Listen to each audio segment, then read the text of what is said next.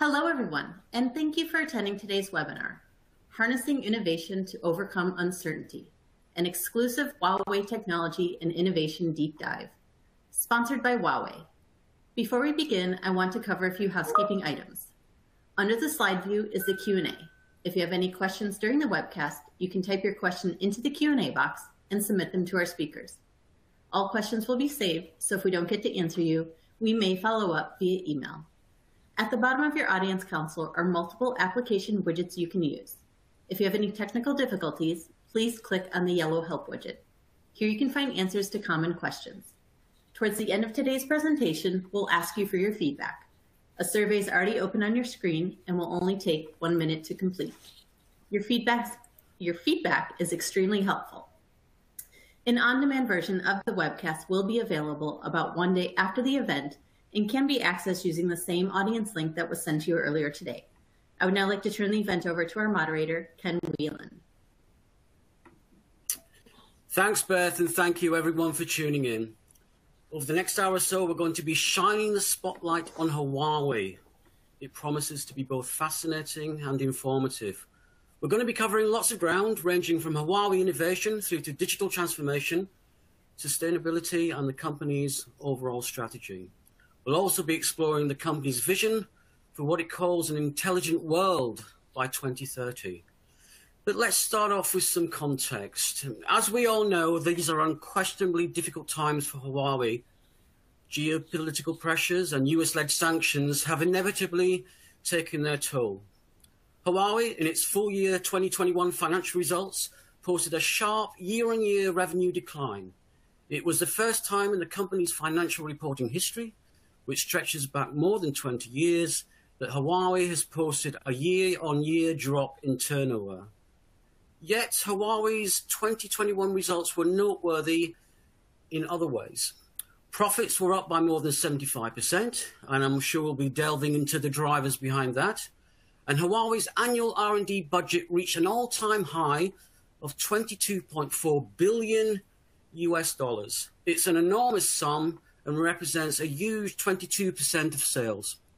So what are Huawei's R&D priorities? We're going to find out during the webinar. But let's be clear too that all companies, not just Huawei, are having to deal with great political and economic uncertainty. Events in Ukraine impact nearly everyone. The pandemic threat is not going away, and inflation is on the rise. Before we begin, however, let me briefly explain how the webinar will be structured. To kick off, 4 senior Huawei executives will cover the company's financial performance and direction of innovation. On the 4-way discussion panel are Glenn Schloss, who is VP of Public Affairs and Communications at Huawei USA, Paul Scanlon, who is CTO of Huawei's Carrier Network Business Unit, Mohammed Makour, who is VP of Global Wireless and Cloud Core Network Marketing and Solutions at Huawei, and Andy Purdy, who is Chief Security Officer at Huawei USA.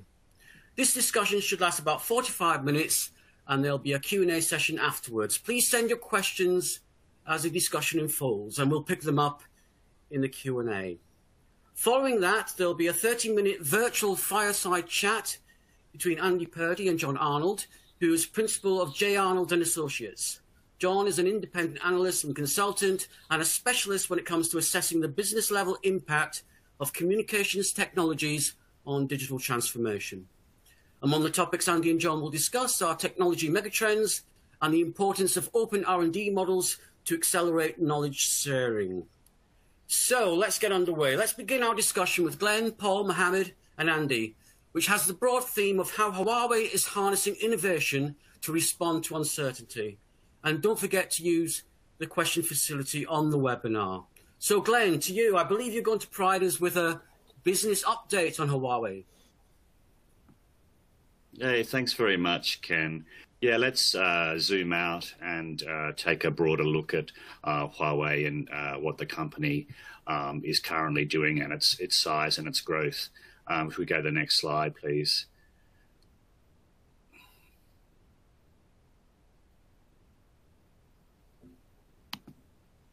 I see. I'm controlling them here. Okay, apologies for that. So in terms of Huawei's status and where we are currently, it's more than 200,000 people. It's a global company in more than 170 countries. And of course, our headquarters is in China, which is a major part of the problem and challenges that we are facing, particularly with the US. The proportion of our employees who are involved in R&D has grown from about 45% to 53% in the past few years as we've ramped up investment into that area. According to one indicator in the EU, we're number 3 in R&D investment, and there was a very interesting in-depth article in Bloomberg a few days ago which suggests that Huawei's proportion of investment is up there with Alphabet or Google and Microsoft, Amazon, and so on. I believe that Amazon does lead overall, though. So the Huawei journey is more than 30 years old, and it has been one of challenge and resilience. The company was founded by Ren Zhengfei, who was in the PLA in China, the Chinese military, and then he was demobbed, or at the time, many hundreds of thousands of people in the PLA were laid off, and he made his way into the private sector in Shenzhen. And after a few years, he got together with a group of 5 people with a few thousand US dollars to found Huawei. So in 1987, they were importing equipment, telecoms equipment, so primarily PABX equipment, actually, from Hong Kong, and reselling it into the Chinese hinterland. And what happened was that the company, worked really hard in those Chinese rural areas, and then selling to hotels, offices, factories, and so on. And then in the mid-90s, managed to develop its first digital switch because of the need due to a supply chain issue. And with that digital switch, then started to move into Chinese cities. Of course, the company also started to move out of China in the late 90s, early 2000s, because getting into those Chinese cities was challenging, because our competitors like Ericsson and the other major Western network equipment manufacturers really had Chinese cities locked up. So we went offshore around 2000, and that was when the .com boom collapsed, you'll recall. And but the company continued to invest. And at that time, there was a huge shift of people from the Chinese hinterland into cities. Mobile networks were taking off, and the company had good timing or got lucky, whatever you like. And you can see this massive expansion that occurred from 2000 onward. And the company continued to go offshore as well as grow its presence in China. Our smartphone business, which, very proudly, we did become number 1 globally just 2 or 3 years ago. It was developed from about 2012 onwards. So in terms of the company's business strategy and focus, it has its origins are with the network business. We're serving mobile and fixed network carriers. And then, as I said, expanded into devices. So we can think about the pipes of data that keep people connected around the world and in countries and across nations and across borders. So that's the carrier business. And then the consumers are holding the devices which give them the data and give them access to the data. And of course, there's the enterprise business for the storage of the data. We're pretty much hands-off generally when it comes to data, and it's mobile operators or fixed network operators or enterprises that manage their data. We're really providing the pipes, the transmission, the storage, and the display of that. As a result of the sanctions from the US government and the Trump administration 2 or 3 years ago, we've now built up here in the bottom layer. You can see our new intelligent automotive components. We don't want to be a car business, auto business, but we are selling components for autonomous driving and connected cars and so on. We're also ramping up our computing business. doing a lot of fundamental basic research there as well as applied research.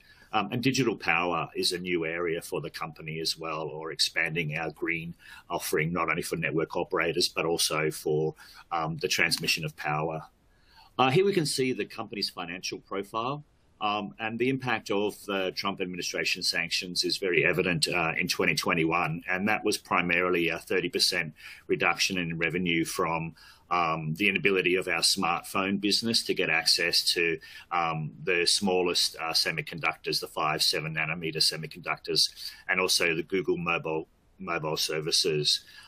So while the network and enterprise business remain pretty steady, you'll see that the revenue for the first quarter is down, and profit margin is also down pretty heavily. What's happening is that the net profit at the end of 2021 was the growth there was primarily, that Ken referred to, the growth in net profit last year was primarily driven by our sales of two business units. One's the Honor smartphone unit, which was a sub-brand of Huawei, and also the enterprise data server business that required x86 chipsets, which we couldn't access any longer. So ironically, that boost in net profit came from unintended consequence of the sanctions. So now we continue to invest in R&D, and you can see that's impacting the profit margin. So the company really is investing into R&D. And at the Analyst Summit, Ken Hu did highlight, our rotating chairman did highlight that innovation is in our DNA. So the R&D investment now is really focusing on those areas that we can't access or develop because of the US government sanctions. And they're looking primarily at fundamental theories, software, and architecture. Here is a Intelligent World 2030 forecast that one of our leading scientists and researchers, Dr. Joe Hong, provided in his Intelligent World 2030 update. And we're happy to provide more details later, and the various hypotheses he set out about the intelligent world over the next 7-8 years. But his bottom line is that digital technology is going to develop at a rate of over 100-fold per decade. So digitalization and information is really, intelligence is really going to be the driving force for society as well as Huawei. Thanks a lot, Glenn. Just a quick question from me. Obviously, Huawei's enjoyed remarkable growth over the years, revenue-wise and profit-wise, but obviously 2021 wasn't the case. Revenues are down and profit margins shrank. So I just want to ask you quickly, are your high levels of R&D sustainable? Yeah, increasingly, because we need that to deal with the current situation and to find alternatives and solutions for technology that we cannot access, but also in order to invest into the future. A good example of the way in which basic research is essential, that we're focusing on increasingly basic research is the 5G leadership that the company has had, and that came through a breakthrough in algorithms that we can discuss a bit later. But there was a study of, we were studying and looking closely at what academics were doing with algorithms and Shannon's law. And we managed to get that breakthrough from basic research. Okay, thanks a lot, Glenn. Paul, as CTO of Huawei's Carrier Network Business Unit, is levels of R&D investment an issue? From what Glenn's saying, it's not.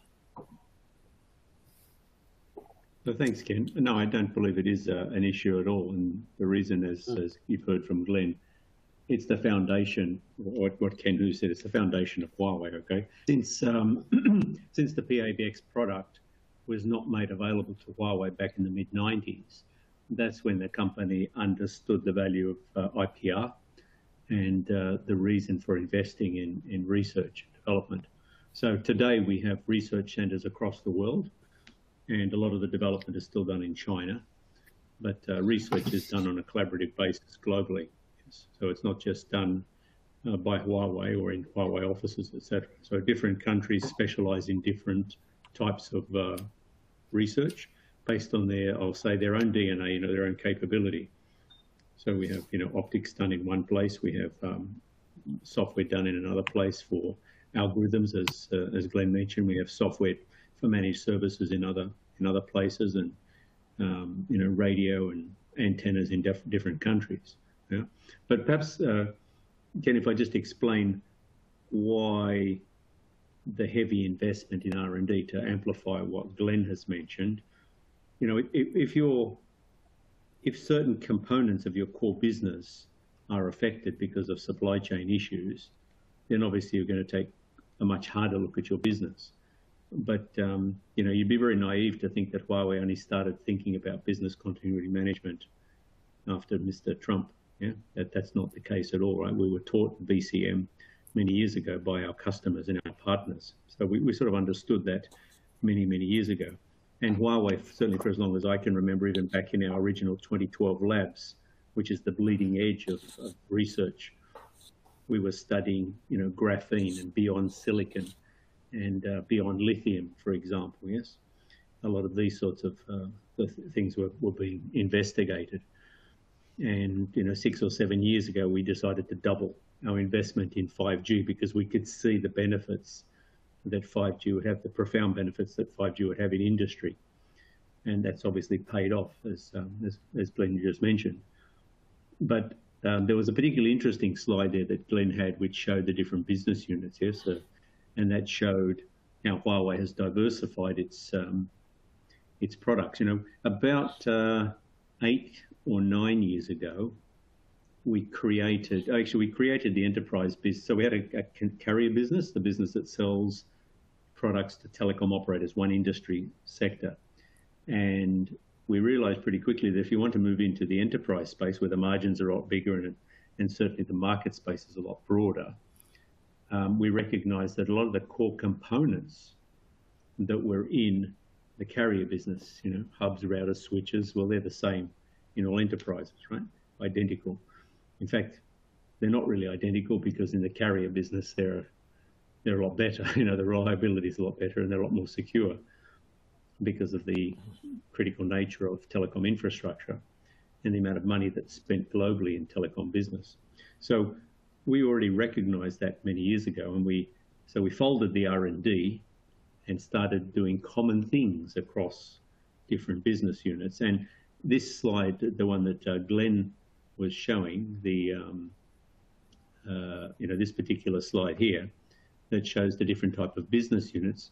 We developed devices, and the strategy in devices was really to leverage the capability we had developed in our, at the time, 4 and 3G base stations in terms of power management and chip design.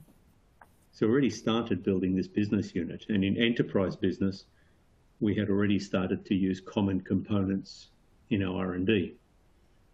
So if we move forward now, then this connectivity business and devices business is still sitting there. But as Glenn mentioned, we have a number of other business units.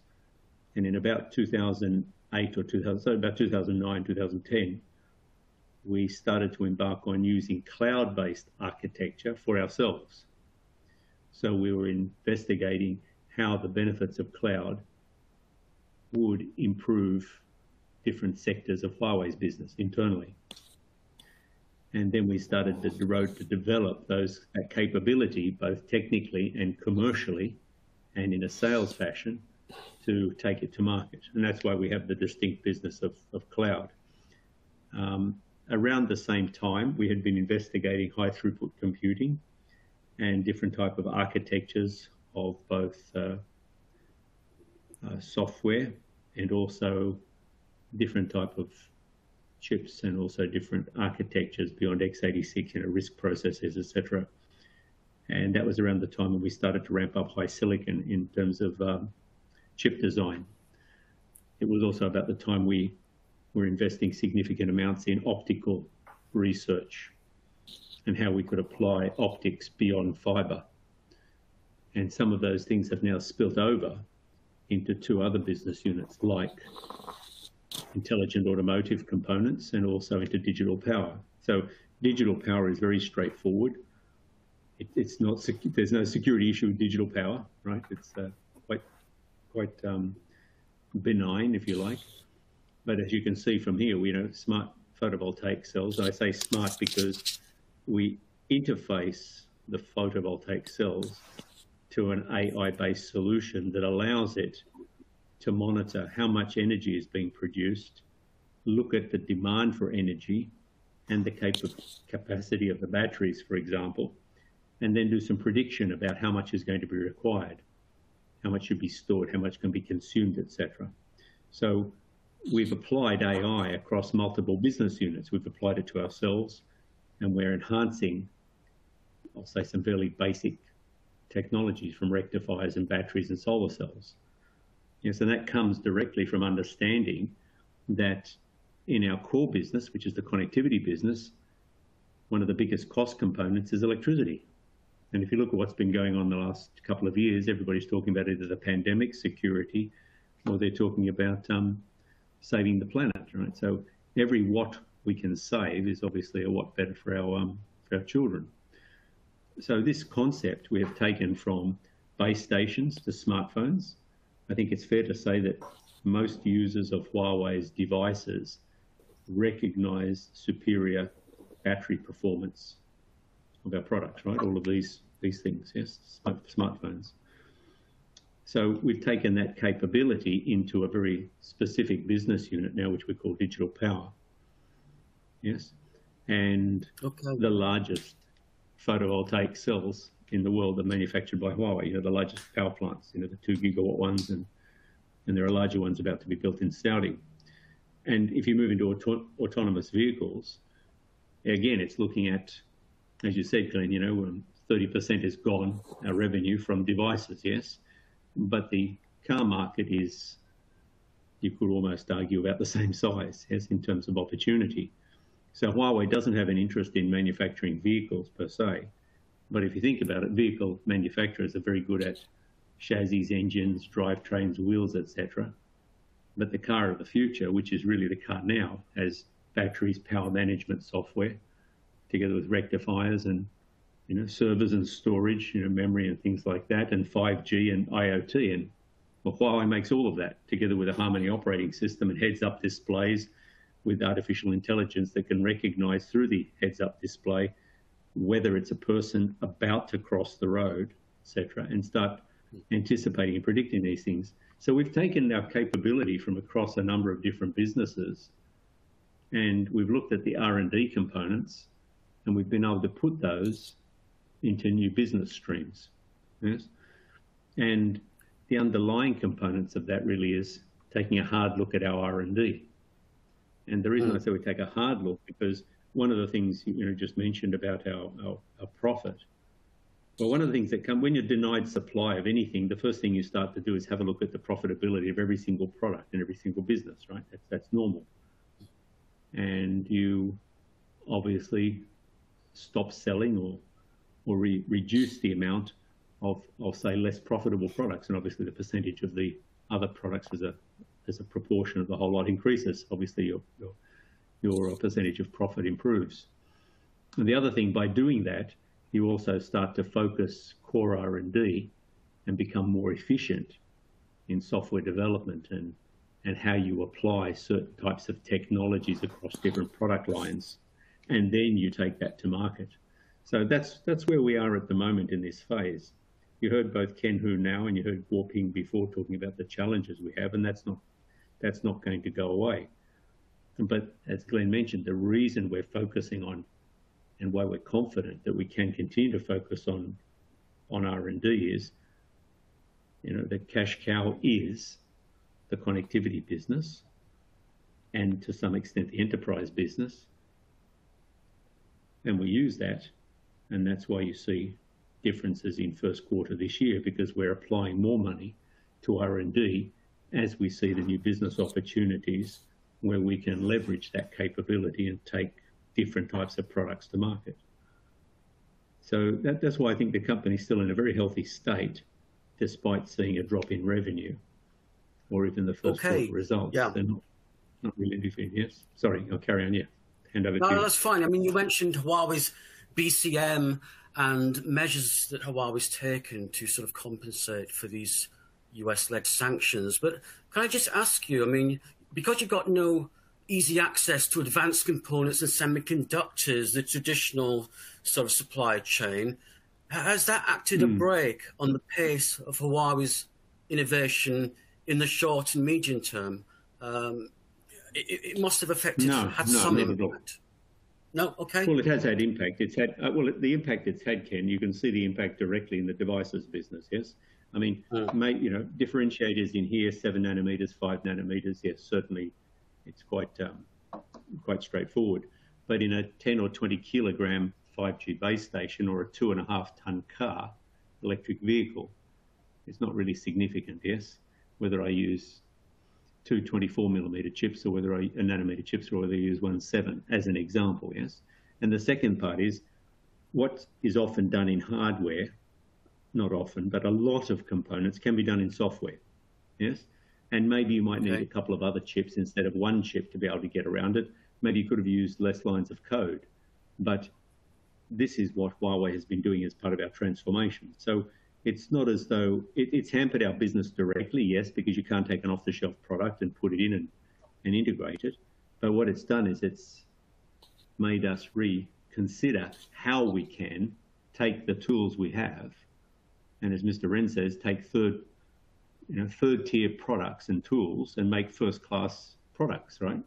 So you take, third-class chips or bits and pieces and put them together in a clever way to make world-class products. And that you can see by market share that we've taken in from digital power and cloud, et cetera, in our connectivity business, as well as in intelligent, the automotive components. Okay, Paul, thanks very much for that sort of really informative look at R&D from Huawei. Now I'm going to turn to Mohammed, and I believe Mohammed, you're going to talk about technology innovation with special attention to 5G, 5.5G, and fixed broadband. Mohammed. Hi, thanks, Ken, and thanks, everybody, for joining us. Yes, certainly. That's a very good area, actually, to talk about. But I always, before talking about any innovations from Huawei, I like to mention some numbers, not like as insights, but I think one of the things that we've been moving so fast, or in a very fast pace, is that if you look back in the last 2 years, you will see that while the whole world was slowing down, ICT industry actually was running fast. It's actually running faster and faster. And I think Huawei, we were matching that pace in terms of innovations.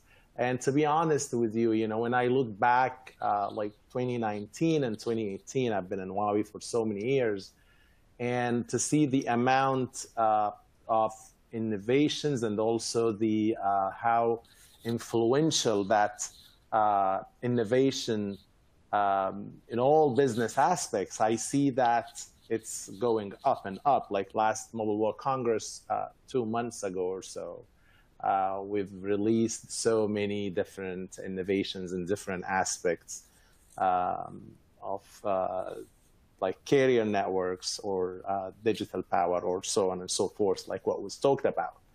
So some of the numbers, I'm not going to dig into all of those numbers, but you see that for 5G, for example, there are more than 200 networks, 700 million 5G users, not just about consumer business. You see that we have more than 3,000 5G to be commercial contracts, and about, I think, 700 of those are already deployed. They are commercial. They are in action. Smart home from different angles is getting very popular. Many carriers are deploying AI now, so connectivity AI are important. So imagine if we look now, let's fast forward to the future, 10 years from today, I mean, those numbers that you see in front of you, and there are other numbers. I mean, there is no, I didn't mean specific meaning to mention some of those numbers, but you will see that these numbers actually are so little if you push or fast forward to the future. So because we actually know that, so let me switch to the next slide. So what we introduced new this year is what we call a guide model. And actually, this model is very important even, I mean, it's not a secret, but even when Huawei talks to executives from our customers, no matter who they are, like governments or carriers or anyone, we follow that model, and we got a lot of buy-in from the industry from that model. And so basically, if you look at the top level of that model, you will see the business capability. So if we ask ourselves, what are the 3 top things that any enterprise is looking for?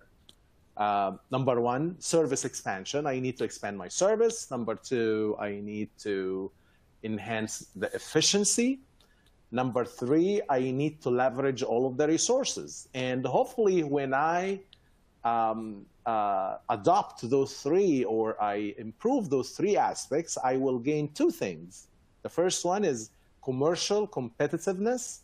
And the last one is the social value, which is very important, because I'm going to be helping the environment or our kids and grandkids, like Paul mentioned. So that's the last portion. So that's the top part. So let's think now technology. We're talking about technology innovation. So what is it that we need to satisfy those capabilities or those values or those targets? The first one, we need gigabit everywhere. There is no secret about that. The whole talk in the whole industry about gigabit. It's an initiative. It's a reality. Even we started to see some homes in developed countries like China and the United States and others. They have gigabit per second. We started to see some countries they having spots in mobile service gigabit per second. So anyway, gigabit is needed for so different reasons. Now, the second goal, which is the ultra automation. Actually, ultra automation now is not an option. So the question is basically how fast you will develop the automation scheme and the level of automation, the depth of automation in your enterprise.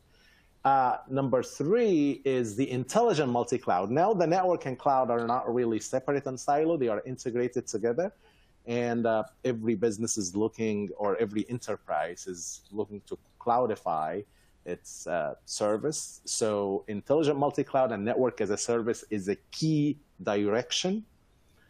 Number 4 is differentiated experience. And when we talk about the experience, we're not talking about speed, we're talking about latency, reliability. Last but not least, to me, is the most important one is ESG, which is environmental, social, and governance, and basically decarbonization.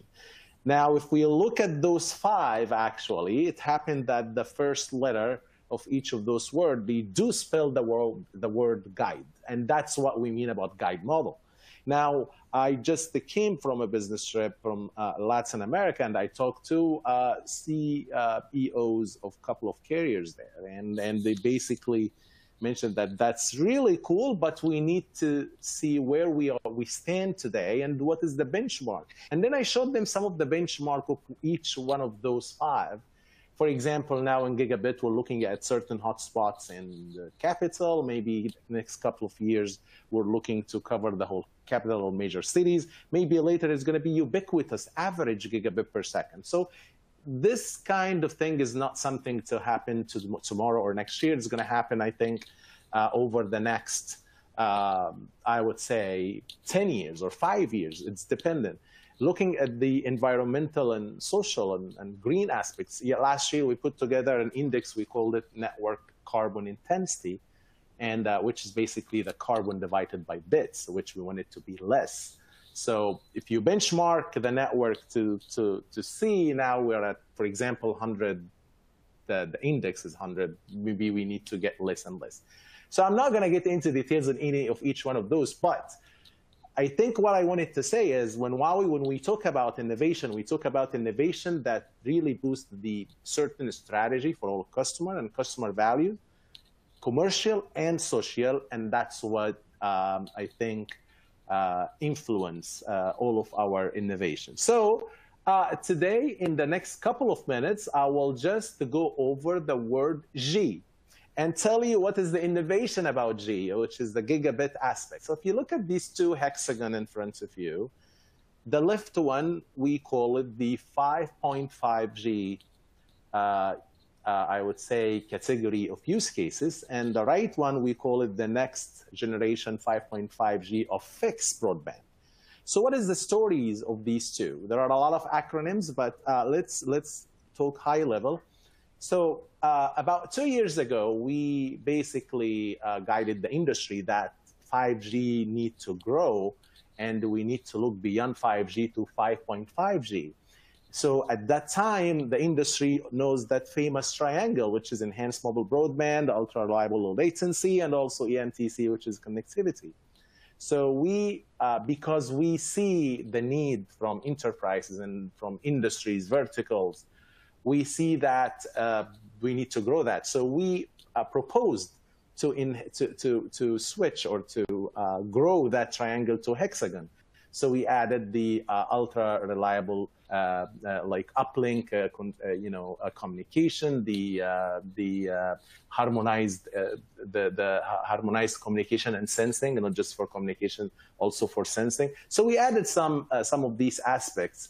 And over the last 2 years, we've been improved. A lot of technologies, they have been, they actually mature. Of course, 3GPP endorsed our work, and they released 5G Advanced. So that's from the mobile part. Now, how about the fixed part, the right-hand side? Etsy also, a couple of years ago, they put together the word F5G, which is basically the next generation fixed broadband.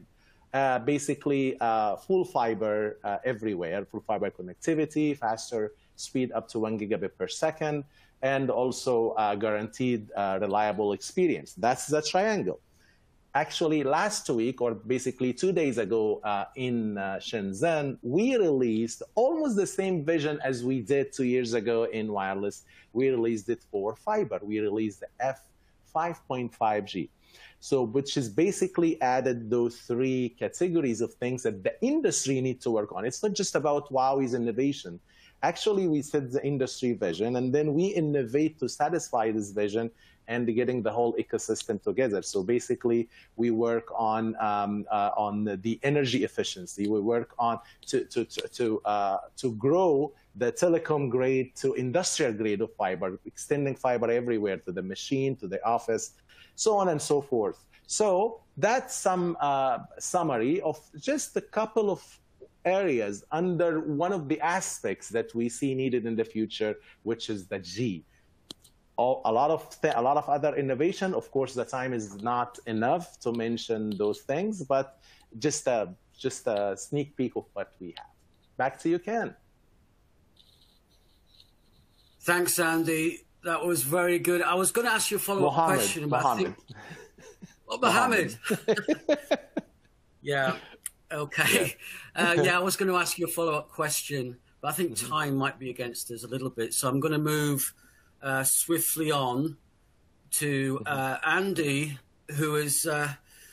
Andy, hello. Hi.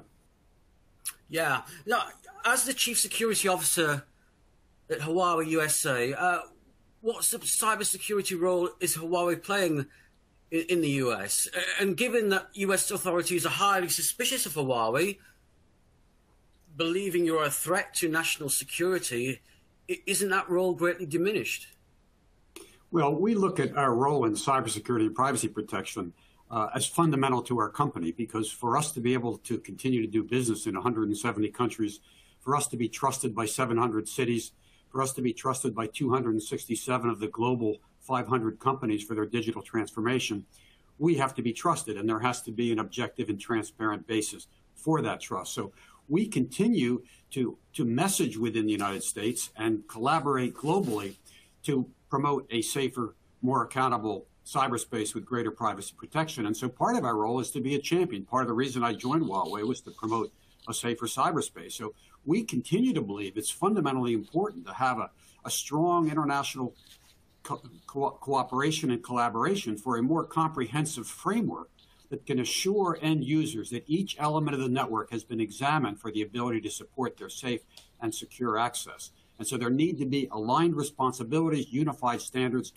and clear accountability. There needs to be further development of zero trust concepts. So for us, our level of effort is huge. Regarding network security and product security, what we're doing internally, of course, is we are maintaining our global assurance program, working very closely with our partners and customers around the world, understanding their regulatory requirements, disclosure requirements. We have our internal testing of products before they leave Huawei, using the best tools in the world that we purchase.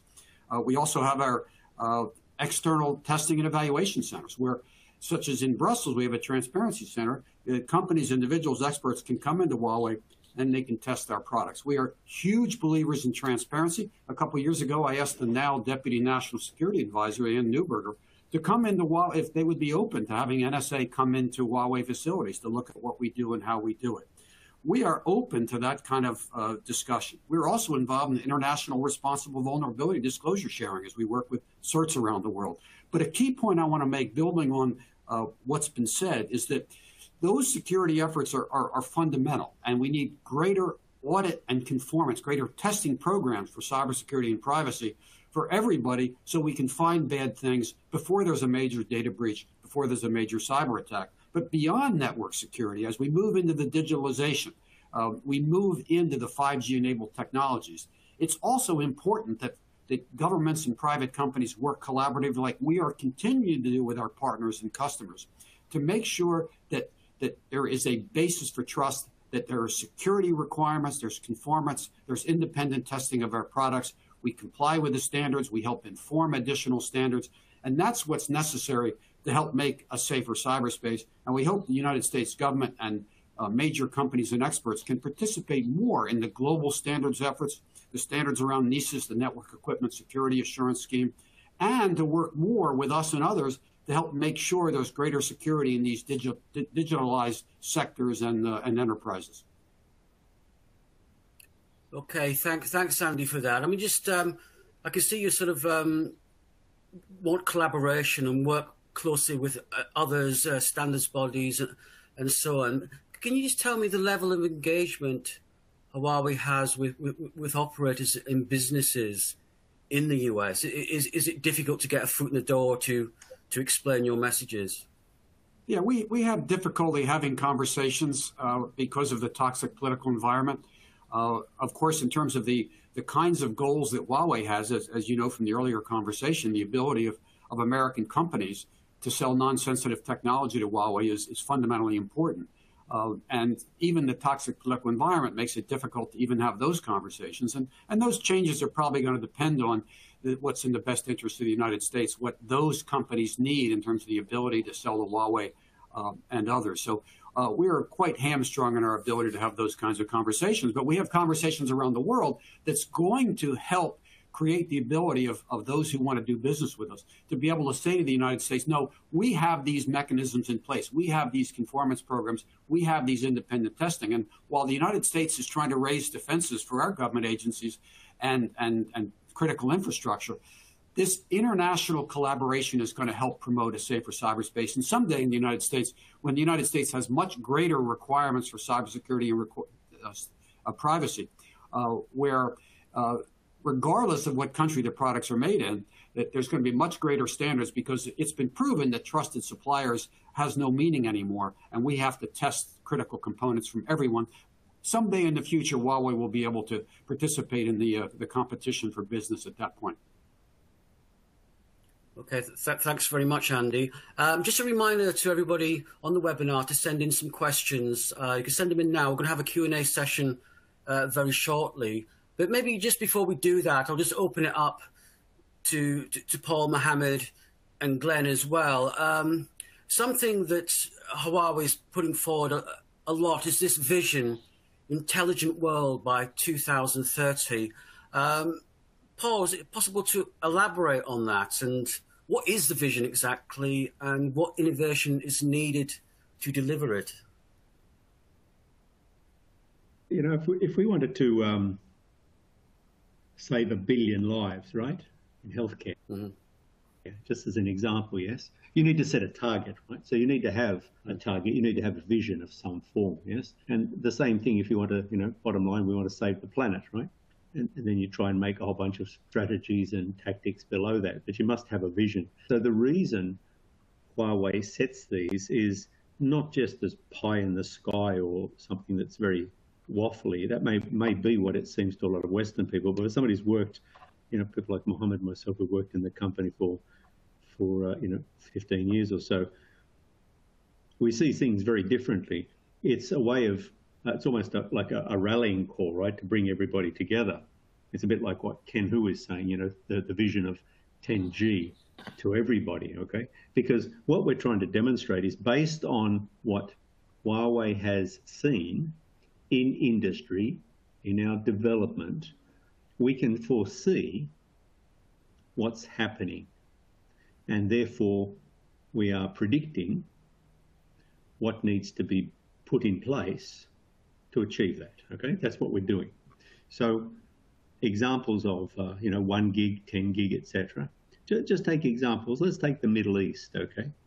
And arguably, put China aside, but arguably, if you took Middle Eastern countries, the 5G speed there and the fiber speed there is faster than anywhere else in the world. Pick any region you like, right? Pick the sum of all Western Europe, yes? Pick all of North America or anywhere else you like, just as an example, okay? And what's happened in those places is, first of all, the governments there, in order to achieve economic growth, see that industries need to be transformed, see that things need to be done in a different way. So these countries understand that. You know, when we talk about fiber to the room, which I don't think, Mohammed, you mentioned, but why would you want fiber to the room? You know, surely it's cost, you know, it's expensive. We could have done fiber 20 years ago, but it cost a fortune, right? We didn't really have the technology at the right pricing point. But we can see what's happened with very specifically user-generated video content, whether it's in security, whether it's in high-definition video for healthcare, or whether it's in remote and or urban-based learning, you know, whether it's high schools or universities. We can see these trends, okay? So we know where we need to apply the R&D, yes? And I think that's the reason why Huawei sets these types of targets. When we were talking about innovation, you know, I'll call them simple innovation, but they're rather complex in how they were achieved.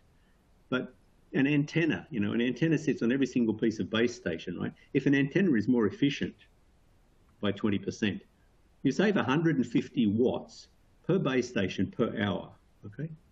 So put that in context. US has got what, maybe Andy, you can correct me, 300 plus 1,000 sites.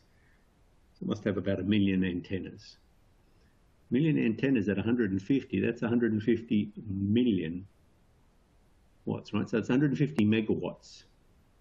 That's a power station, Ken, right? So if you want, trying to put things in perspective, if we want to achieve certain outcomes, then we need to have the right sort of vision. And that's why Huawei puts these vision statements forward based on evidence that we have, whether it's in industry, you know, saving lives. How do you save lives? Well, you put 5G in the hospitals and you connect it up so you can pull all the data, connect it up to an artificial intelligence engine, and doctors can have answers to all sorts of tests instantly. And I mean instantly, right? That's what you get. But how do we then promote that, right? Do we say 5G in all hospitals? Example, yes? Artificial intelligence in all hospitals. You know, what's the type of rallying cry to bring all this, to bring everything together? And that's, okay, it's a marketing message, yes. But it allows everybody to try and focus around the problem, yeah?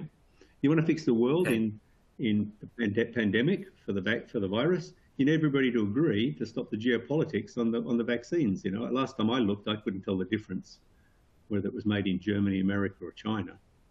certainly not for yellow fever, typhoid, or any of the other vaccines that I've had over the last 70 years. You get my meaning? Anyhow. Thank you, Paul. And that brings us to the end of our discussion. So I want to thank not only Paul, but Glenn, Andy, and Mohammed. That was fantastic. Thanks very much for that. Now we're going to move on to the Q&A. And I see some questions are coming through, which is great, but we perhaps could do some more. One question here, perhaps this is for you, Andy. Do you expect any change from the Biden administration?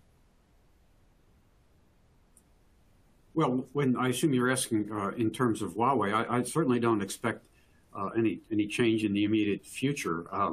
I have been heartened by the Biden administration emphasis on the importance of a rules-based order in international community, and that's quite consistent with what we think is necessary in the international community.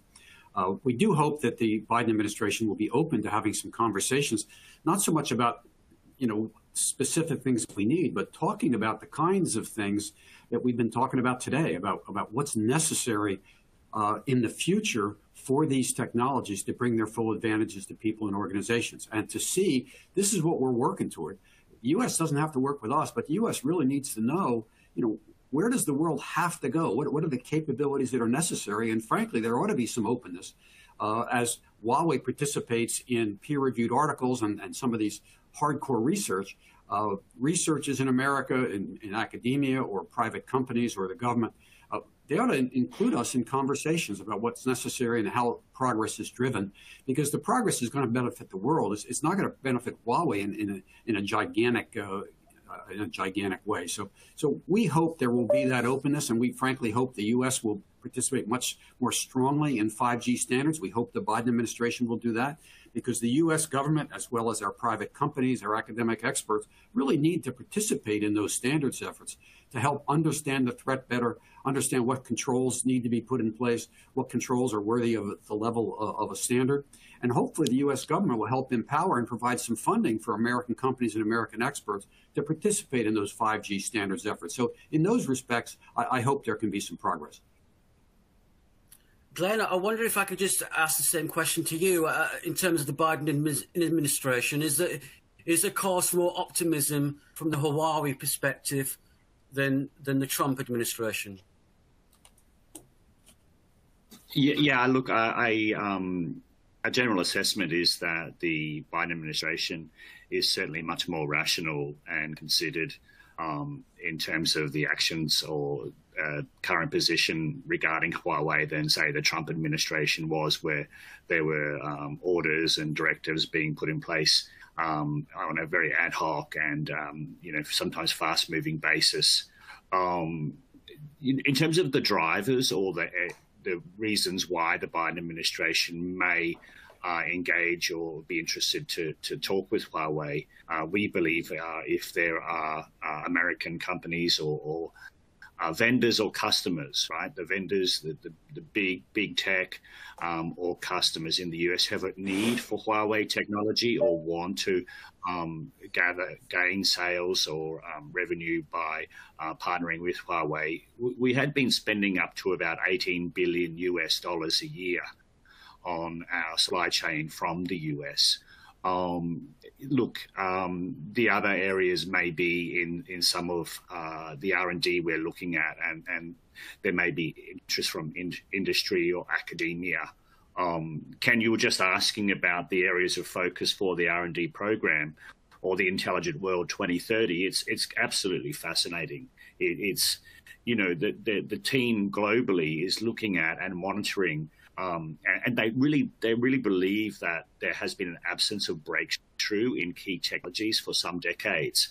And, there's these the Nyquist sampling theorem, Shannon's limit, Moore's law when it comes to semiconductors, the von Neumann architecture in computing. Now imagine if you're an engineer and these were your KPIs to break these or find some limit, but the team is doing that. And focusing on these areas. And they do need that collaboration. We do need that global collaboration with the US, and the whole technology industry needs that as well. I'm not sure if Andy has anything to add about the Biden administration's view about Huawei being not a trusted vendor. Yeah, let me just add that I think Glenn makes some great points. I think one of the other huge areas that Huawei is involved in that hopefully they'll be willing to talk with Huawei about is the whole effort working within the information communication technology industry to try to move to achieve the 2030 carbon neutral goals of the industry and the technologies they support. I think Huawei is doing just incredible things on creation, transmission, and storage of electric power. I would add one other issue that I hope we'll have a chance to talk with the Biden administration. Information we just learned in a public statement by a former Commerce Department official earlier this month that there is a criteria in the Commerce Department that has a definition of how a company is considered to be affiliated with the Chinese government. We never heard of such a criteria before. And essentially, it's a presumption that every Chinese company is affiliated unless the company proves otherwise. We would love the opportunity to prove that we are independent from the China government and that our products and our services should be trusted. Okay, thanks, Andy. Thanks, Glenn. Another question's coming through, and I think this one is for Paul, really. How do you see the relationship between innovation and future revenue? In the past, this was broken. Is the link clearer now? Yeah, hi, Chris. It's Paul here. Good to hear from you after so long.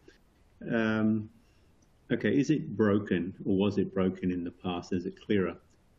So I can recall the time when everybody gets their end of year bonuses, right? And well, Mr. Wren, our founder, he decided to give some of the R&D guys a different type of bonus. He gave them as a bonus that product that they invented that nobody bought. Yeah, this is quite some time back, about 20 years ago. So when we do innovation now in Huawei, and what we have been doing for quite some time, is we link customer requirements directly with R&D innovation. Okay, so the R&D innovation is not innovation for the sake of dreaming up something that you can't take to market. Okay, you've said here very specifically the relationship between innovation and future revenue. So if you just look at some of the key components there that Glenn was mentioning about Shannon's law, Nyquist, etc. Yeah, and one of them is a very simple one, and it's relating just to antenna sizing and dipoles, yes, and quarter wavelengths, etc. Well, we've already found a way to get around that. Yes, now you might say, well, what's the application? Well, the application is very simple. If you can put all the antennas in one, just giving you a simple example, and this is correct, then instead of having, 24 antennas sitting on a mast, you have one, because you can pack everything into one. So the benefits downstream are that this provides a huge amount of efficiency, yes?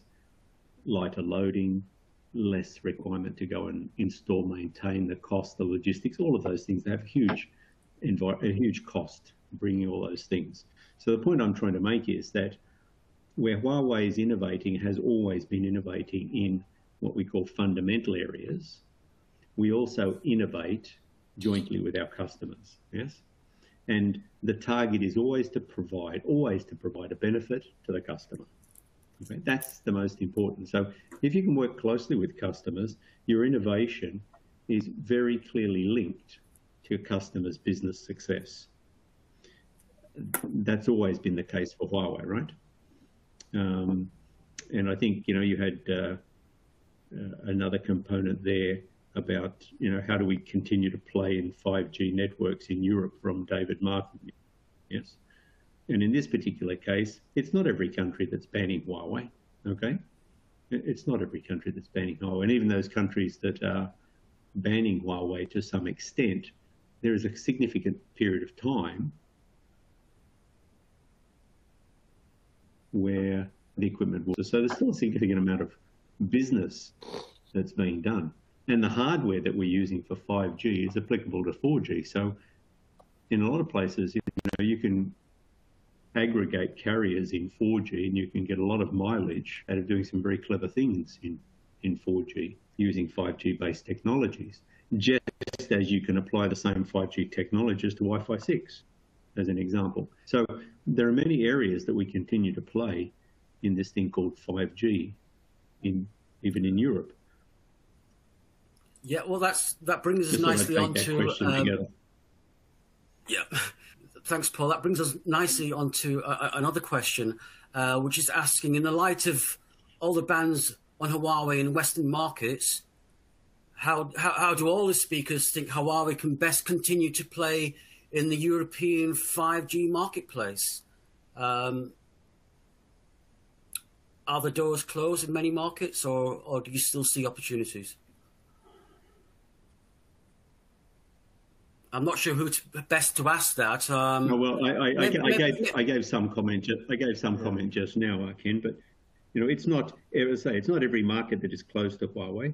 And I'm not going to pick on any particular country and answer all those questions, because that's not really important, because the question is broader than that. But even in those countries that are, I'll say, sitting on the fence or considering, there's significant scope to play in the 5G area. Okay. There's an awful lot of business opportunities, and the market share that perhaps some of the what do you call it, the insight companies, we forgot now, the consultants are claiming that we've lost market share here or there or somewhere else. It depends how you claim market share, by revenue, by number of sites or base stations, etc. So that's not the most important component. What's the most important is that Huawei continues to support our customers. So those customers that choose to continue to do business with Huawei, then we will improve their business. That's what's called win-win, right?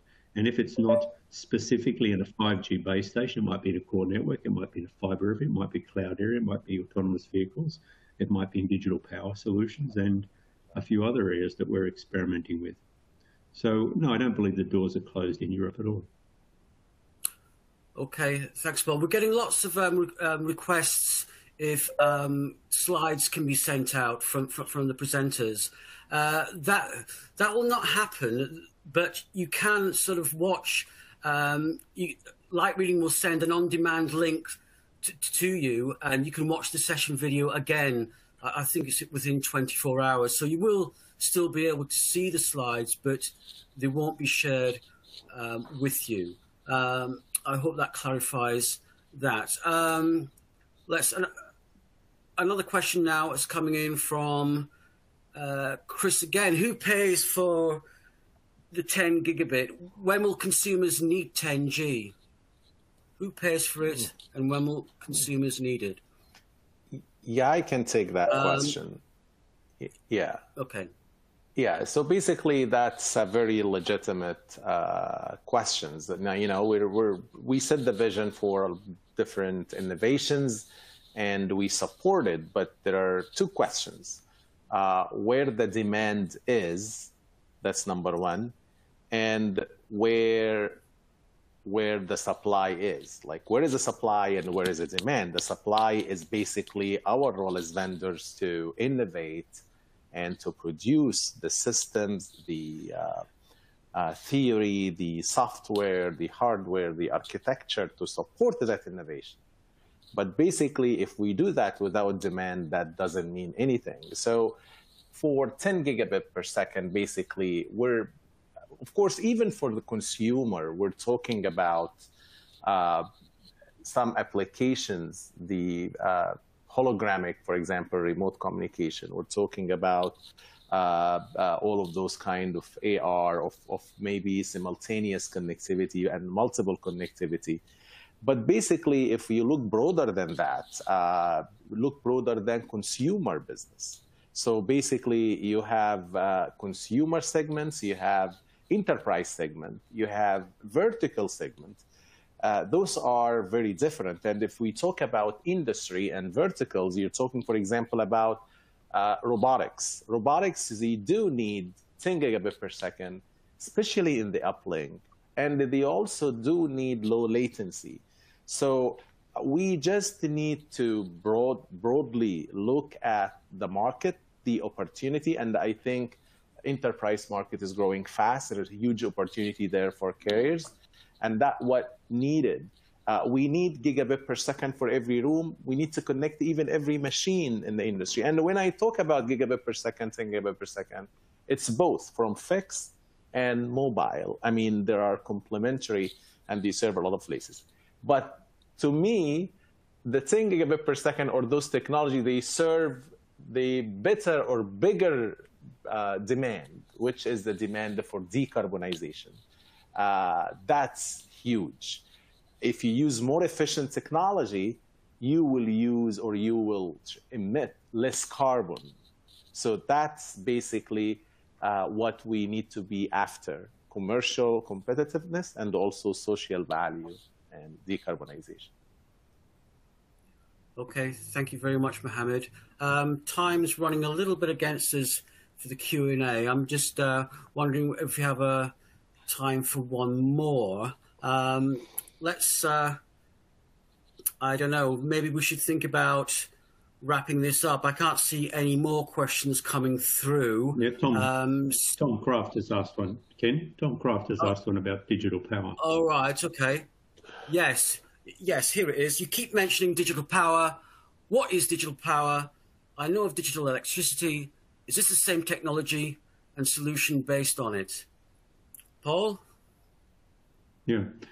It's a brand. I'll call it a brand. It's the name of the department, Tom, that we've called digital power. And very specifically, when we talk about things digital and consumer, it's really taking information about consumer behavior and then providing a value-added benefit to it, usually experience. Yeah. Yes. If we look at the word digital in something like in an enterprise, then it's analyzing that enterprise, that business, and then improving the business outcome. Yeah. So in digital power, and both of those require AI. So what we've done in the digital power unit is, instead of having a basic photovoltaic cell or a conventional rectifier, conventional batteries, what we've done is we've applied AI components. All right. So we've provided those in I'll call it a closed loop between all three of those in that subsystem. So the idea, the concepts are that we can observe the behavior of any system requiring energy, and then we can optimize how that energy is supplied from the grid, from renewables, or from the batteries, yes, and we can tweak the performance of the rectifier and other things accordingly, okay? So we can do that pretty much on demand, and that's why we've called it digital power, because of that rather unique part of AI that we've applied into something that was generally fairly basic technology. Yeah, and precisely just complementing what you just mentioned, Paul, that's absolutely true. So basically in the past, power electronics and ICT were like silos. So basically what we did, we basically make the concept is making bits manage the what. So we are combining our capability from the ICT, making that very useful in reducing the watts for our, not only for the footprint of our equipment or the industry, telecom industry, but also as a handprints for other industry. So just remember this, bits manage what? More bits, less what? On that note, Mohammed, more bits, less watts. We're gonna wrap up the Q&A. So thank you very much. It was a fantastic Q&A, and thank you all for participating. So now we're going to move on swiftly to our virtual fireside chat between Andy Purdy and John Arnold. As I mentioned in the introduction, John is principal of J. Arnold & Associates and is an experienced and highly respected independent analyst and consultant. Under the broad theme of innovating for resilience, John and Andy will be talking about technology megatrends and how such things as automation, IoT, hyperconnectivity, robotic process automation, and AI will shape the future. Other topics of conversation, I believe, are global supply chain resiliency, standardization, cybersecurity, and collaborative R&D models. So, John, Andy, over to you. Thank you.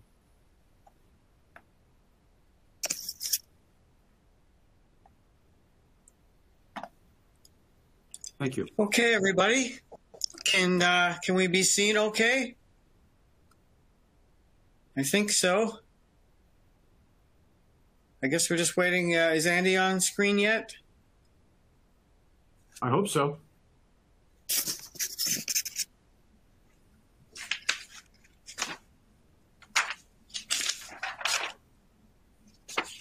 There you are. Great.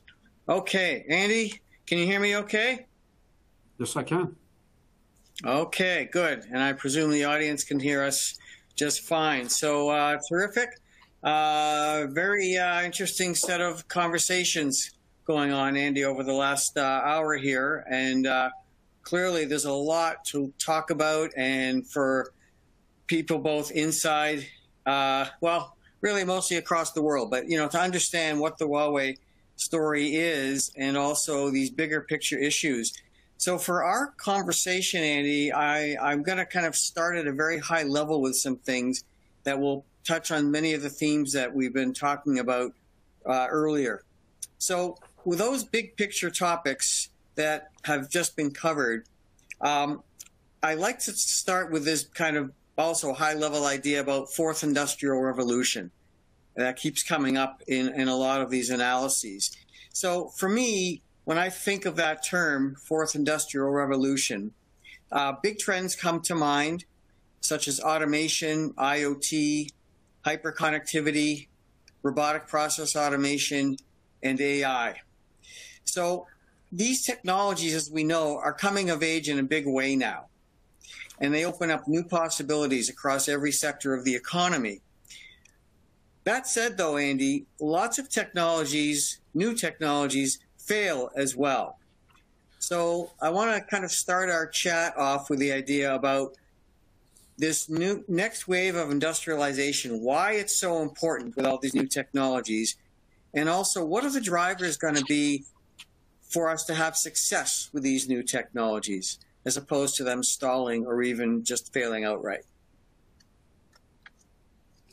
Well, I think some of this has been touched on, but I think we're thinking about the intelligent world that will bring tremendous benefits to individuals and organizations. At a high level, intelligent world means all things sensing.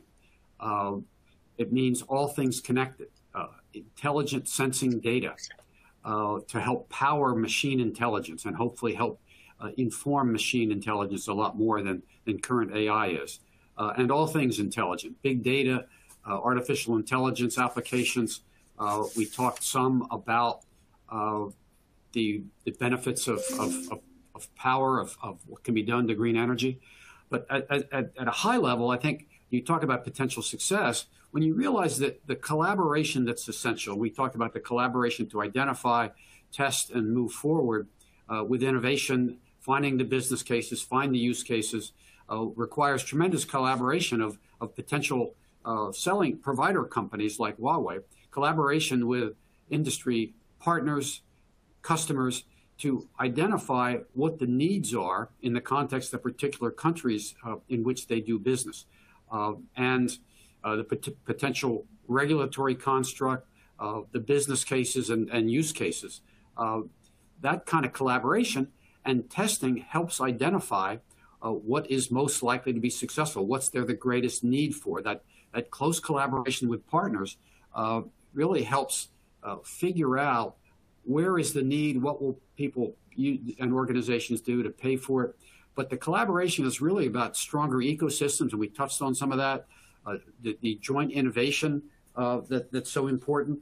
So that's one of the reasons Huawei has like 31 joint innovation centers around the world. We've got 16 R&D centers. We've got 45 training centers. And so this work in collaboration helps shape the industry, and it helps determine shape success. Because if our partners don't make money, we're not going to make money. And then, of course, what is going to happen inevitably, particularly as we roll out the 5G-enabled technologies, we move toward 5.5G and so forth, individuals and organizations are going to become more dependent on these technologies for their very way of life and their very health. And so that's when we get to the discussion about the dependence that's going to exist, the importance of addressing the risk, the importance of promoting resilience in a way that's demonstrable. and way that there are abilities to have audits and independent conformance and testing programs to make sure that whoever the provider or supplier is or the operator are doing what they're supposed to be doing. Okay, so that's touching on some of the things I'm going to get to in a few other questions, Andy, but this is all really relevant stuff for the audience to understand. But I want to also just talk a little bit more about what this idea of fourth industrial revolution means, because we're moving to a world that requires more and more automation, and we're also living in a world that's driven by, in many ways, service economies. Right? So there's automation needed for production of goods, right? But there's also automation needed for, supporting and enabling services. And these are two strands of the economy, right, that are very prominent now, whereas we were living primarily in a manufacturing economy until recent times.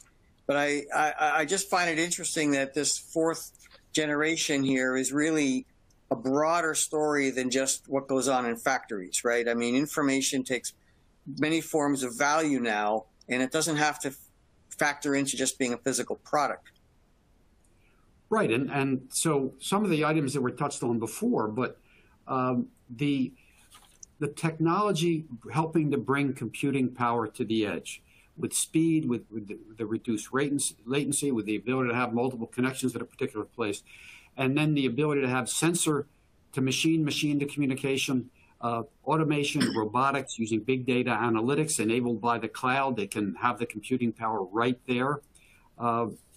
These things are going to help bring benefits in different industry sectors to help, for example, in smart farming, to help make sure that the nutrition in the soil is right, to make sure there's adequate water, to make sure that bugs or other infestations aren't affecting them. One of the things that we've done, which I think is a very exciting thing, and it kind of reminds me of this book, The Innovator's Dilemma, about major companies that do big things have difficulty moving into more advanced new kinds of technologies because they want to hold on to the revenue generation ways that they made money before. And so in a way, we've been helped by forcing us to revisit our product portfolio, to revisit what the opportunities are, what the path forward means in terms of technology, and our commitment to particularly the R&D, which at over 22% of revenue is invested in R&D, is just absolutely astounding. It would be impossible for a publicly traded company. But the investment in R&D and the investment in talent, the tens of thousands of young students, of smart experts that we hired last year and we hired every year, the commitment to talent and the commitment that was reinforced this week that Huawei is going to continue as a employee-owned company, is going to continue to make sure that employees are incentivized to work hard and to produce results, and some are paid to just do pure research, and it's very, very exciting. You mentioned manufacturing. Well, manufacturing is critically important in terms of increasing the efficiency, reducing the power consumption, and reducing the cost of creating new things is fundamentally important. And we see that across industry. I think Paul mentioned, for example, healthcare.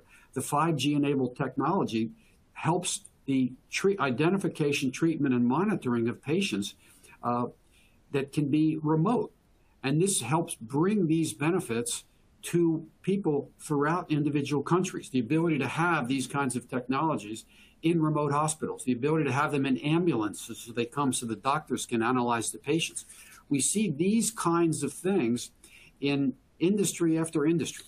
And what's really been exciting, some of the numbers that we released, I guess it was earlier this year, that in our digitalization, in our 5G to B, bringing 5G to business, working with our carriers and partners, we signed more than 3,000 commercial contracts for industrial 5G applications. So typical industry scenarios like remote equipment control, data collection, product quality inspection, manufacturing, mining, steel, ports. And in fact, we've done some things that I think are very exciting that I'm not sure were touched on entirely in the book, The Innovator's Dilemma, but the idea of creating specified teams in particular business areas that are supported by the global company, but they can strike down barriers in horizontal vertical integration, horizontal and vertical integration, that can help prioritize what needs to be done and bring value to the end users. We also have, in our working with over 30,000 partners, we've identified 500 scenario-based 5G to business solutions. We've deployed with our partners more than 10,000 in the enterprise market. Applications like intelligent iron and steel, intelligent coal mining, intelligent ports, cement, manufacturing, chemicals, intelligent oil and gas. And you look at an area where we form some of the focus teams, such as roads and ports and mining. Take mining, for example. The ability to have folks remotely working from outside the mines to have the safety of being outside those capabilities, the work that has to be done there. New innovations that Huawei has done, led by this team, to deploy 5G underground and to make sure that the energy that's necessary to sustain that 5G is a much lower typical energy, because you want to avoid any kinds of explosions that could happen in the mine. So the specialization that can come from these individual teams to find business opportunities, to find solutions. And so that really helps with our overall strategy of strengthening innovation, helping industries and government, frankly, go digital, and helping build a low-carbon world. These are the kinds of things that are going to benefit everyone. These are the kinds of things that will make Huawei increasingly competitive, and it's going to allow us to survive through these very, very difficult times. And frankly, I'm very excited this week to hear more about our investment in these foundational technologies, including in digital technologies, in developing clean power, enabling energy digitalization, bringing information technology together with energy digitalization is very, very exciting. Yeah, for sure. These are really important frontiers, right, that are benefiting from these new technologies. And a theme that we talk about quite regularly is the need for collaboration, right? Because I mentioned, with this coming back to this fourth industrial revolution, what makes it different from previous generations and iterations is that these become global issues now, right? That technology in particular is borderless. So anybody could be doing anything. So you could be innovating in 10 different parts of the world, all coming up with basically similar solutions, but not being coordinated. So the technology benefits are very promising, but there's also still a bit of a Wild West element to this, right? That it could, you could be duplicating a lot of effort unnecessarily, and we could be getting results faster and probably at lower cost to get those benefits. So I want to just kind of explore this collaboration kind of topic a little bit with you, Andy, and we've covered some of this before, but I want to look at 4 different things. Some of these you've touched on already, but the first part, if we're going to be collaborating on a global basis across economies, across political systems, across geographies, etc. We're living it now. So global supply chain, we know it's challenging right now. What do we need to do to make that supply chain resilient, to kind of address these issues of borderless technologies, to get that collective benefit?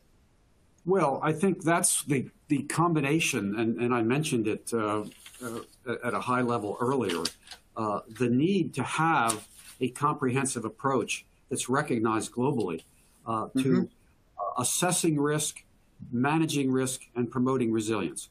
And that collaboration is necessary to help bring forward the zero trust principles, the zero trust ideas that was mentioned in President Biden's executive order on cybersecurity last year. It's been a real focus even before that, but the emphasis in the United States government and governments in Europe and around the world to try to move forward with zero trust.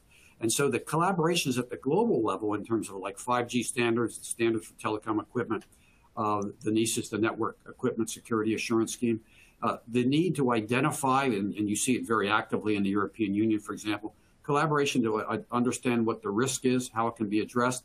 I think we need more collaboration. We need more research and development on how do we promote greater transparency? How can we earlier detect, hopefully through stronger audit and certification mechanisms, whether companies or other organizations are doing what they need to do to address the risk? You know, the idea that you learn that there was a problem because there's a major data breach or there's a major cyber attack, like the SolarWinds or Microsoft Exchange server attacks within the last year and a half. It's like, wait a second, these old notions that gave us some comfort of trusted suppliers don't work for anybody. You know, the bad guys can hack into everybody. And so we as a global community, we need to focus on that in terms of, okay, well, how do we move forward to identify in the shared responsibility who needs to do what is it they need to do, and hopefully we have continuous feedback mechanisms so those can continue to improve, which things need to be incorporated in contractual provisions for supply chain or operational environments, which need to be incorporated into the controls that might be mandated as part of standards, which of these kinds of things need to be considered by government, hopefully not as much regulation, at least not prescriptive regulation, but in terms of things like what ought to be disclosed to government so there's a better idea of whether something concerning is happening. There's a better ability of the government, hopefully in close cooperation with the private sector, connecting the dots on who's doing what that's bad, how can we identify them, and how can we reduce the risk. So the need for collaboration, it cuts across the innovation, and the innovation has to include the other part of collaboration, the risk and the promoting resilience.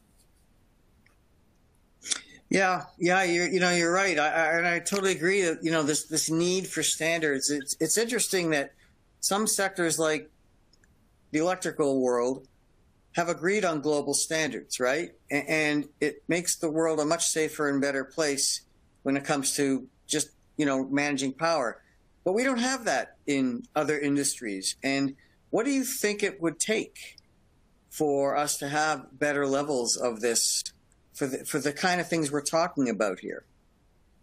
This is all, it's quite difficult. It's complex. It's a moving target. These recent cyber attacks have motivated, like the United States, for example, Europe and others, like they've never motivated before, where they saw the ability of the bad guys to hack in and do bad things. And I think in some ways we've been lucky, because things like the SolarWinds attacks, which I think were fundamentally about national security intelligence gathering, not intended to cause disruption, but those vulnerabilities that were exploited for that purpose could be exploited to launch very significant disruptive attacks. So the need for us to continue as a global community, continue to work together to figure out how do we continually improve our ability to understand the threat, to detect the threat, to set and modify requirements for companies and organizations to meet. How can we come up with ways to have greater transparency? How can we have better audit capabilities so we can tell when bad things are happening? And how can we promote greater accountability? That's one of the things we haven't had enough of in the United States. I think the work coming out of the executive order to try to raise the defenses of government, for example. Hopefully the senior leaders of government are going to be held accountable if they don't do what they should do. Hopefully the different sectors in the critical infrastructure sectors in the United States and elsewhere, the information will inform the companies in all those sectors and will inform companies that might be the kind that would do audits. Hopefully it can help inform the creation of independent testing labs. The example of common criteria that, you know, we've got hundreds of products certified by common criteria. There are, I think, 70 plus internationally recognized labs around the world. We need to come up with greater recognized labs that are using uniform standards for testing, so there can be a consistency, hopefully a minimum best practice that can exist around the world and that can help inform contractual requirements. It can help inform government regulation or government disclosure requirements, and it can help inform the R&D roadmap as to how can we make things more transparent, how can we have a greater ability to detect, how can we, consistent with the zero trust concept, recognize that the bad guys are going to get in. So we have to recognize that. So how can we improve our ability to cabin in or restrict the potential damage that's going to flow when the bad guys get in, and so that we can make sure we maintain the resilience, that the systems and networks will continue to be up and running. I also think internationally, we need to come up with some mechanisms that we don't have to strengthen the the global cyber norms are called under the United Nations group of governmental experts. We need to improve the scope of those requirements, and we need to include much greater private sector involvement in those requirements. And we need to find out ways, and I think mutual trust agreements could be one of them, where governments sign mutual trust agreements with other governments. They will not do bad things like use companies headquartered in their companies or companies doing business in their countries to do bad things, to implant backdoors or spy or steal data. And have companies sign mutual trust agreements, not only with their customers, but with the countries in which they do business. And let's have some decent punishment levels. Let's use a model like the European Privacy Directive that has punishment levels of up to 4% of global gross revenues for violations. If we care about these issues, and many people do, we need to raise the bar. We need to act toward these issues like we do when something really matters. And I think we're starting to see movement globally to do that, and that's a good thing. Yeah, no, I agree. And, you know, it's one thing to set good policy, right? But it's another thing to be able to enforce it. And you're right. In the EU, I know, you know, they've levied some pretty big fines on, you know, some of the big tech players like Google. So there are mechanisms in place to kind of, as you said, you know, cabin in some of these things to mitigate bad behavior. But and it's also not just the bad guys, right? It's also the tech companies themselves that are, because there's so much data under their control, that there's a lot of opportunity there for them to do things that they probably shouldn't. Yeah, we certainly have some issues, particularly in the United States, but talking to some friends in other countries, there's a difficulty talking about certain complicated issues with people that we disagree with. And so I was heartened to see the U.S. Trade Representative appointed by President Biden at a Center for Strategic International Studies event within the last year talk about, okay, just because we have huge issues with China, meaning the U.S. government, it doesn't mean we shouldn't talk with them to find out if there are areas in which we can agree, where we can find common ground, and we can try to put in some principles that could encourage or incentivize the countries to abide by those rules. The same thing is true in terms of what Huawei is doing in terms of the innovation space in the U.S. It really behooves the United States to talk with Huawei and other major innovating companies in the world about what the future looks like, what it should look like, what are the requirements, and to share information through peer-reviewed articles about the R&D and the progress. This is the way the world traditionally has benefited. And frankly, when you look at issues that Huawei's had with the United States, it's like, we want to talk with the United States government. You know, don't talk to the Chinese government about it. We have issues we want to talk about. We hope we'll have a chance to talk about it. And there doesn't necessarily have to be an agreement in the end, but it feels like it's kind of contrary to the traditional approach of the United States to not even be willing to talk about a company, to talk with a particular company. We have things we've done and learned with countries around the world that we can share in terms of possible risk mitigation. And we would love to participate in those conversations. And frankly, issues right now in the U.S., there seems to be a lot of pushback on globalization. Tremendous benefits in the last 30 years from globalization. We've got to make sure we don't throw the baby out with the bathwater. Again, similar to what I said the trade rep talked about, is we need to look at things like globalization in terms of what's in the best interest of the United States. It's not in our best interest to refuse to sell anything to China or refuse to buy anything from China. We need to look at it more dispassionately, more focused. And the same goes with cybersecurity risk. We need to be able to talk about these issues, because being informed and understand each other better and trying to find ways we can collaborate is going to benefit everybody and help promote a safer cyberspace where people and organizations can get the full benefit of these very important technologies. Yeah. So, you know, politics aside, that is a whole other tangent to this thing. The issues you're talking about, you know, are really important because, you know, scientific research, academic research has always been pretty borderless, right? I mean, it's a pursuit of knowledge, right? But when you layer on the political, that changes the whole thing. But I just want to come back to what you talked about a bit earlier, Andy, about this idea of open approaches, open models to R&D. And clearly, Huawei is doing a ton of really good R&D work, way above what most companies normally do. And the fact that you talk about having to foster an open climate for that, for sharing. You know, if more and more countries, more and more companies were doing this, you say, okay, there's collective benefit to this. When you talk about, you know, the innovation, you know, who are the biggest patent holders globally now, right? It used to be the US and Europe dominated that landscape now, but, you know, you have to look at where, you know, South Korea, China, I mean, these are the biggest patent holders in the world now. So you look where the knowledge resides and where the innovation is coming from. You know, you've got to take a global approach to this. You know, there's no one country or company has a monopoly on all the good ideas, and we're all trying to solve the same problems. Fortunately, the scientific community on the whole does a pretty good job of sharing information and using the concept of peer-reviewed articles, having the concept of information sharing at the technical conferences. Those are really a good thing, and a number of the issues that we're talking about today in terms of the hardcore research that Huawei experts in partnership with some other experts have been working on. Glenn mentioned Moore's Law and the Shannon limit as examples.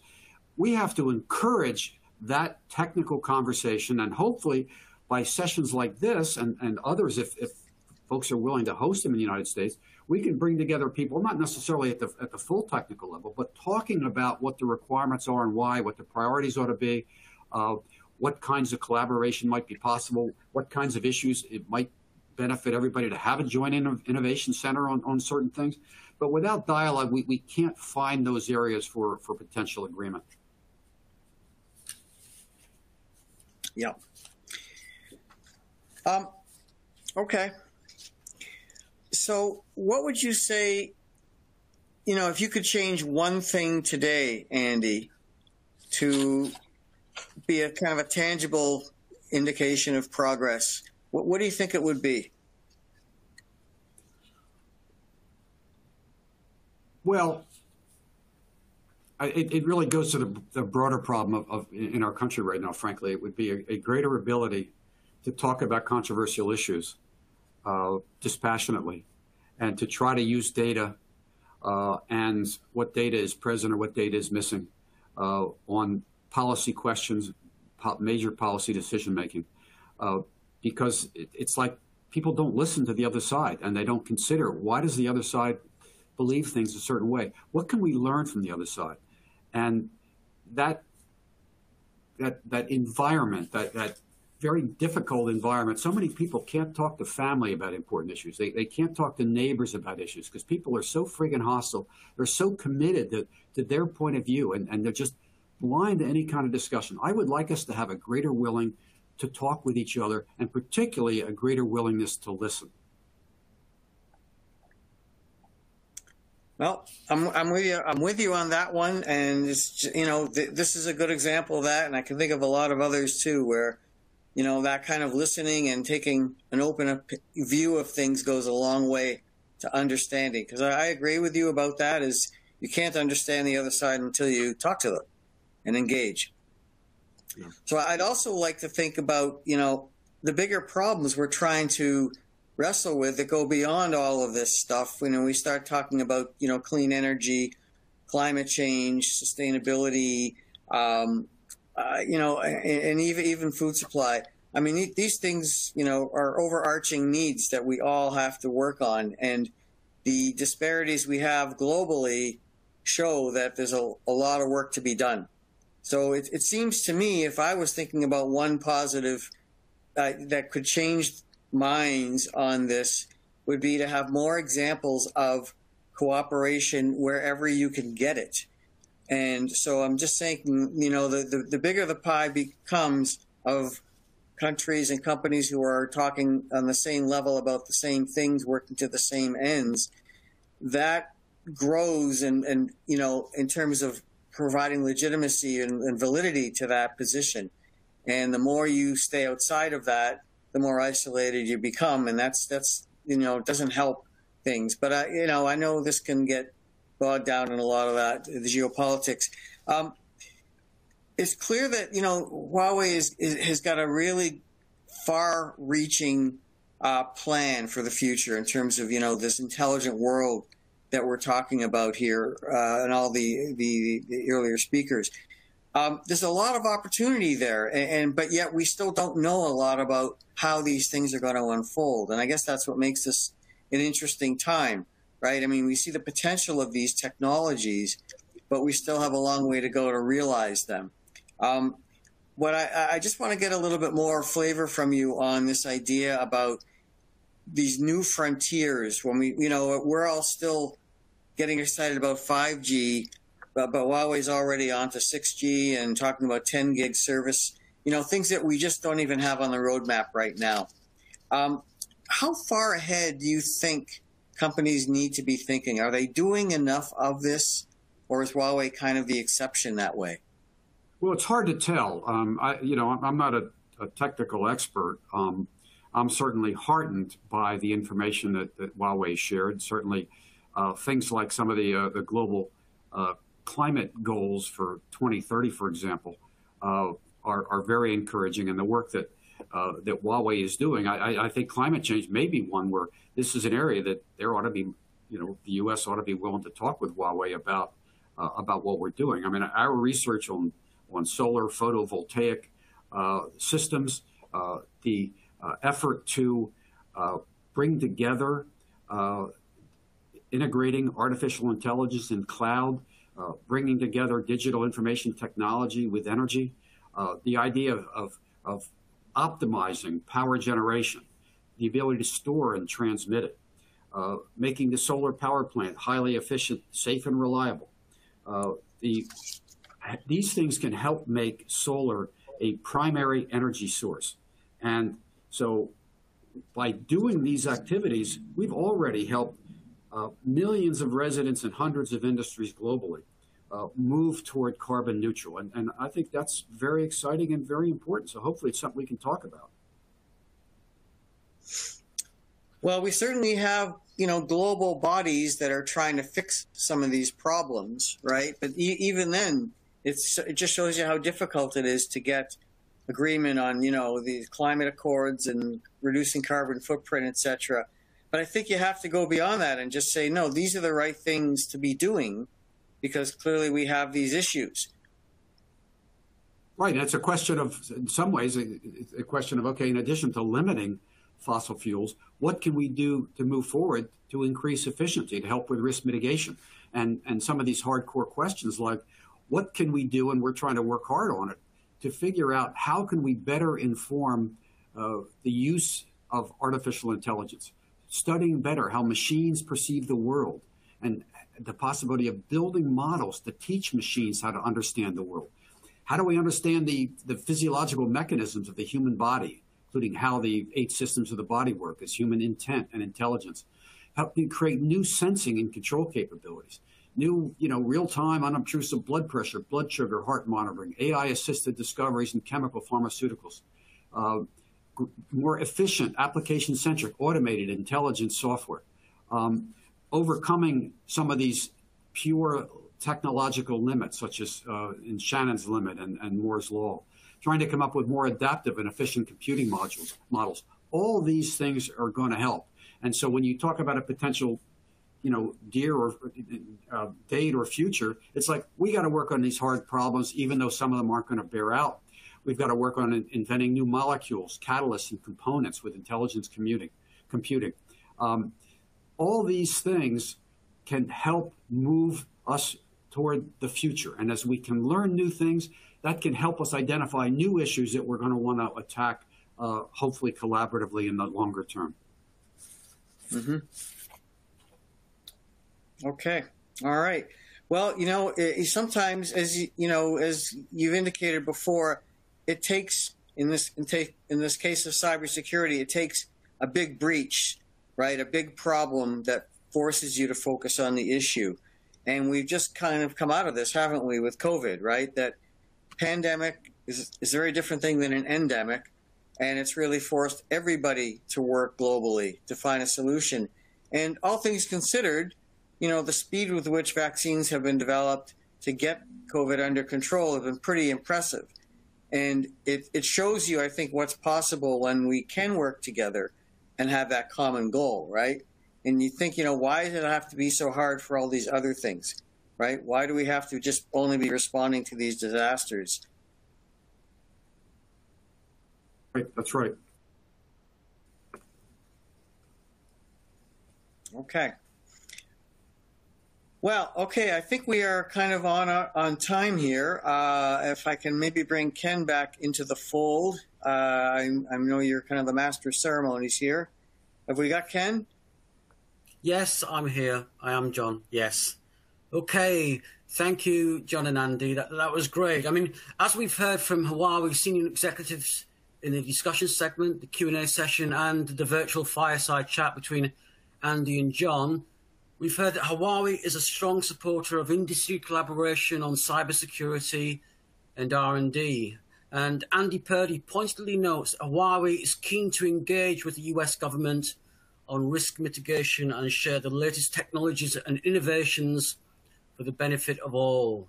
Moreover, we've heard that through diversification into different parts of the supply chain, US-led sanctions have not slowed down the pace of Huawei innovation. R&D levels are set to remain at impressively high percentage of sales, it seems. So thank you again for all the participants in the webinar. And just another reminder that Light Reading will send an on-demand link so you can watch a video replay. So thank you very much. Thank you. Take care. Okay, thanks everybody.